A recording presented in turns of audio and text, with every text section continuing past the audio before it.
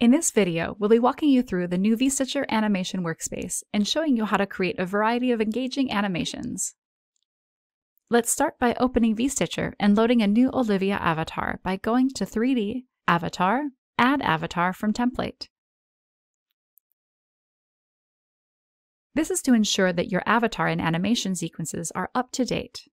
In this example, we'll choose Olivia. However, you'll also be able to mimic all the steps when working with Oliver.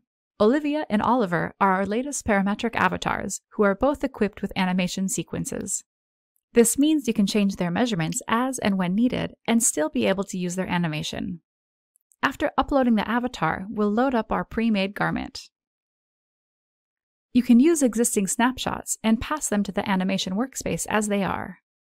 We'll select the pose from the snapshot list. To access the animation workspace, simply go to the main toolbar and click the workspace selector and choose Animation. In order to transition the garment smoothly from the home workspace, click on the Go to Starting Frame to Begin Recording button. Note that you can also prepare and simulate your garment within the animation workspace.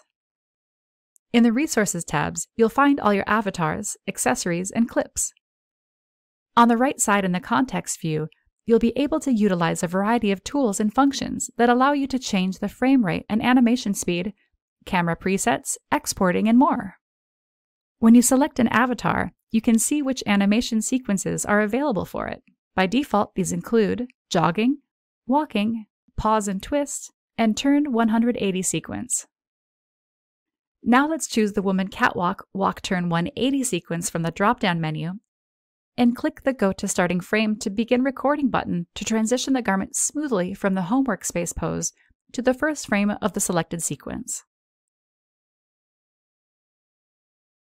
You can use the styling tool if needed, just as you would within the home workspace. After finalizing the simulation, you can set the frame rate, speed, camera movement, and inertia in the context view. Now let's click the Record button on the animation bar and wait until the simulation is complete.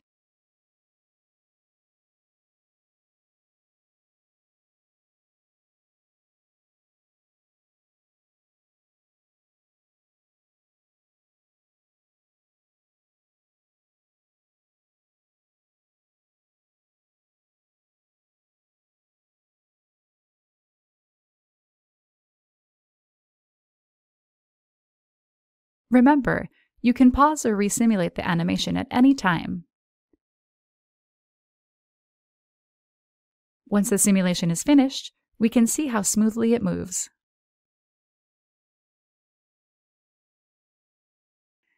Alternatively, you can set the camera to follow the avatar, which ensures that the avatar remains at the center of the shot at all times. And select one of the camera presets, which gives you a professional level of footage.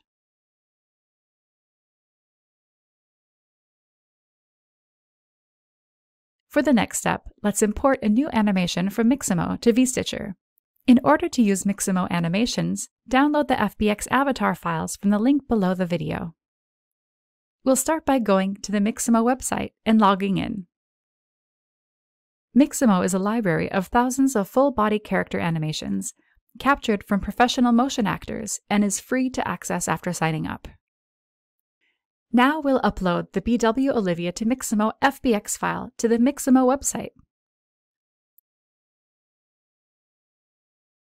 Once your avatar is uploaded, the auto rigger helps you create the rig simply by placing markers to the corresponding areas.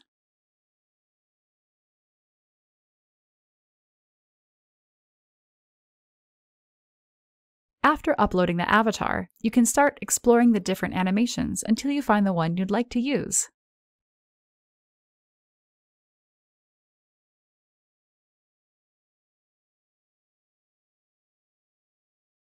With the sliders on the right side, you can toggle between different types of movements for your avatar and customize it according to your preference.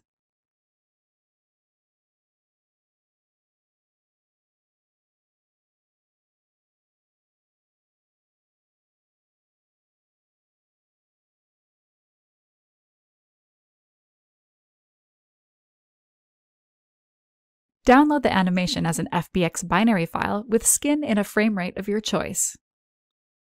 You can also import external avatar in various animation sequences to VStitcher in OBJ plus MDD format.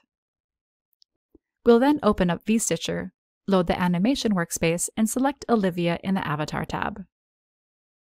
Click the Import Animation button and locate the downloaded animation. Now you're ready to use the animation sequence in VStitcher.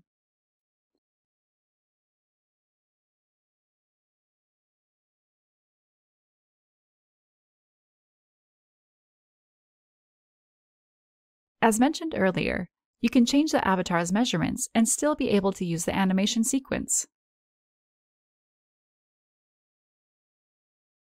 You'll also be able to dress, simulate, and render your animations within VStitcher.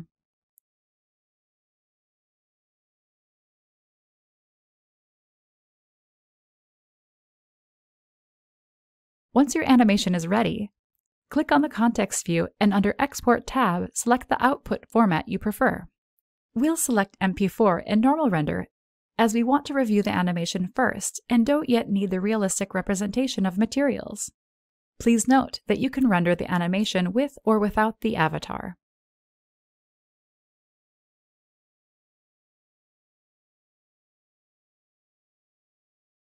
Another way to export your animation is as a 3D object with animation. You can also export it to various external software applications to further enhance the environment of your animated avatar.